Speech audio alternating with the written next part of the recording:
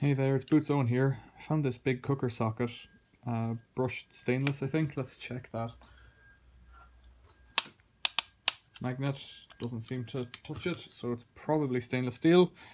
It's missing the light here, so I don't really want it. I don't want it anyways, but I'm going to take it apart and see what I can do with it for scrap.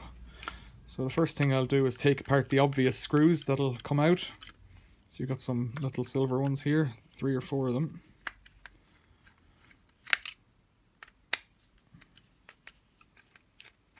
And I'm hoping there'll be bits of brass and copper in here. It's obviously the stainless plate off the front. I can feel this falling apart now. There we go. Okay, so you've got some big plastic switches. They're just rubbish. There's a bit of damage on that one. Don't know where that's come from actually. Oh yeah, it's the side of that switch, so that's a dud anyways. Okay. Here we've got, to get this out, the earth bonder. Brass there. Those rivets are brass. They should pop out now. There we go. That should snap out. So that's a piece of stainless there. What it's good for, I don't know. It's a bit of steel here with brass contacts and brass terminals, I suppose you'd call them, for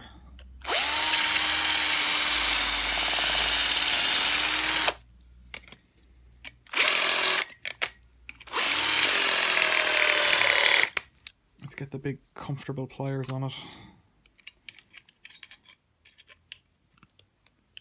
There we go, it just pulls off. I don't even know if I needed to drill that.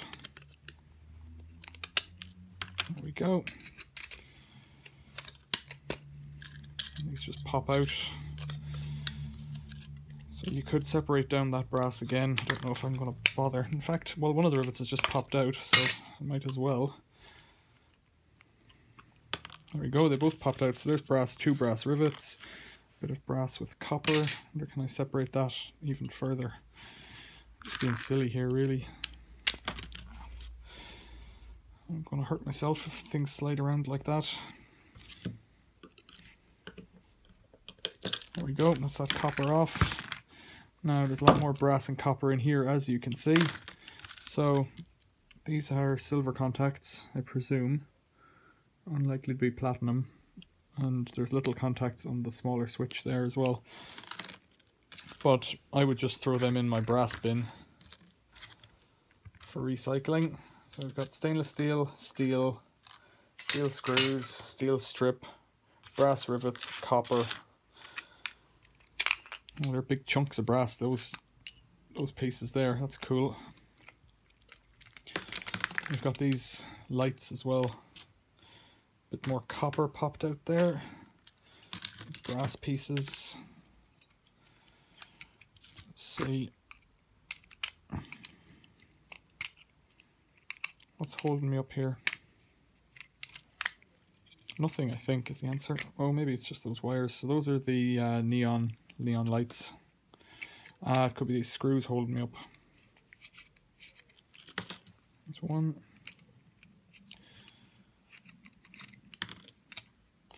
Yeah, and that's that one, and this one. There we go. So that's plastic. I think that's phenolic plastic. I don't know much about it. Can I pull this off as well?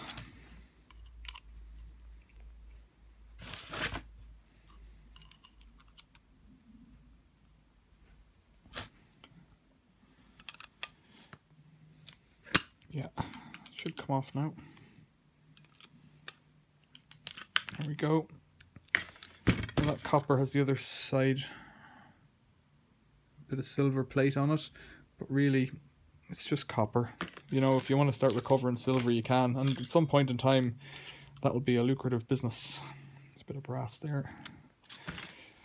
Pull off this copper. So I would throw that into my copper scrap bucket, but it's, in reality, whether or not you think this 10-second process is worth it to get that tiny weight of copper out. Otherwise you could just throw it all in with brass. I think it's hard to say what that is. Could be brass or copper. I'd say it's brass.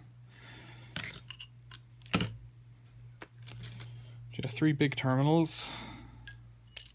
They're heavy. 4 even. What am I talking about? 2 in and 2 out. And then there's cables on the Neon, but they're like really, they're just tiny pieces of wire with nickel plating or something on them. So there you go. What's in there?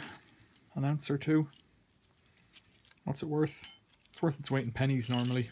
That kind of value. But that's what's in there. Question or comments, leave them below. Thanks for watching. See you later.